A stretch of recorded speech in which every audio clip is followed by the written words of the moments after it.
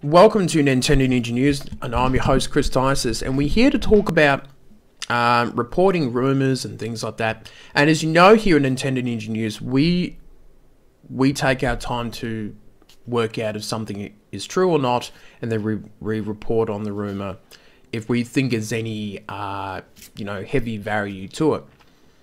However, a bit of a beef has happened between ReviewTechUSA and Nintendo Guru on a rumor, which was a really terrible rumor, that Breath of the Wild for the Wii U was cancelled. Now, Rich reported on it, talking about it, and he kept on saying it's just a rumor, all that sort of thing. So he was covering himself there, but he thinks it's true. Now, Nintendo Guru Bobby, as we know, complained about it. He said that, if Nintendo was going to cancel the game, it would be because of technical issues. He said, why support the very few people that have bought a Wii U for Breath of the Wild? And da-da-da-da-da. So, a little bit of slinging, and, Rich calls him a fanboy, and, yeah. But, putting all that aside, over what he or she said, or he said, here's the thing about it. We know that Rich ReviewTechUSA has had a bit of a history of some shady things and reporting on tabloid trash. Now normally Rich gets accused of posting clickbait videos, but they're not clickbait videos, because he's telling the truth. He is, the title of the video matches what he's talking about. What it is what he can be accused of is tabloid trashy type videos. Now, it's pretty easy to spot out the tabloid trashy videos. Rich has given me a great example of his latest video, why alcohol, live streaming, and guns don't mix. Now, do you think that really has a lot to do with tech reviews or computers or technology and things like that? Well, no.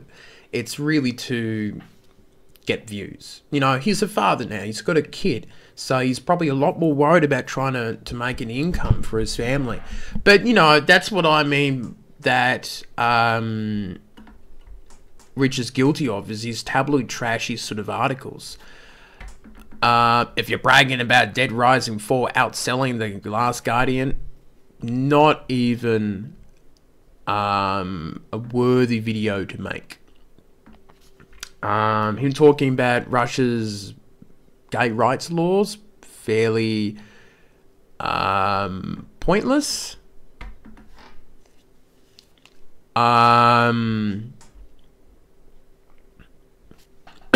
PewDiePie shutting down his channel.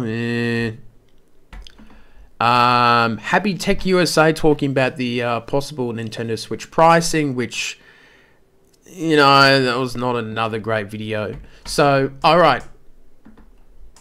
You get the point that he's been guilty of it. Now, on the actual topic at hand, Rich also doesn't research much into his videos, especially Nintendo ones. And this is the thing about it. Like, you knew it was a fake. The person who made up the rumor actually came out and said, yeah, I just, opened up a Japanese blob account. I put in some information, and people believed him. People believed the fake article and that. So it's pretty easy to convince Rich. I would say that his fan base sends him articles and things to look at, and he looked at this and he thought, it's about Nintendo. This has got to get me some decent views and that. And da-da-da. So that's why I think he did it. I think he did it for views, and I don't think it was a very good video in terms of the research. Where did he... If you spent probably 5 minutes of research on that article and that Japanese website, you would have known it was a sort of a blob type website. Anyone can open up an account and put dodgy information into it, and it would be fine.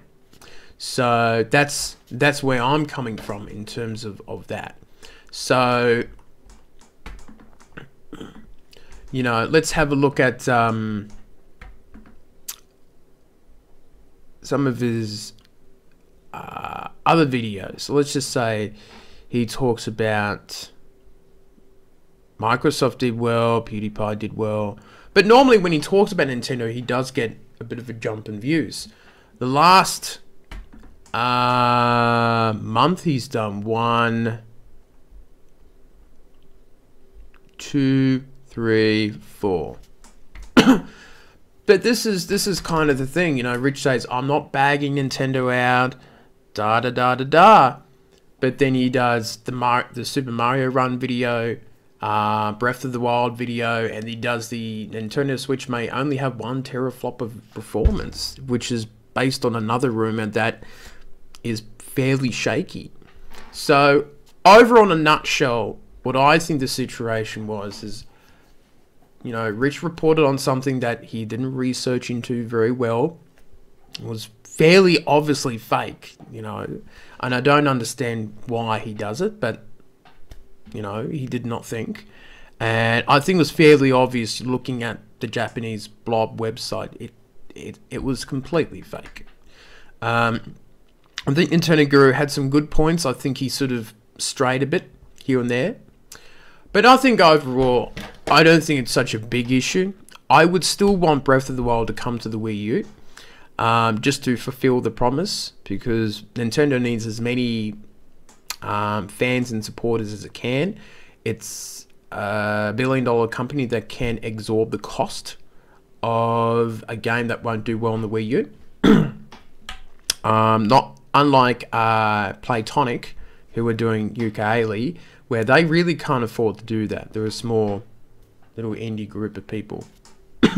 So that is my thoughts on the whole situation. And really, please do report, do research before you make a video. That's what we do here on Nintendo Ninja News.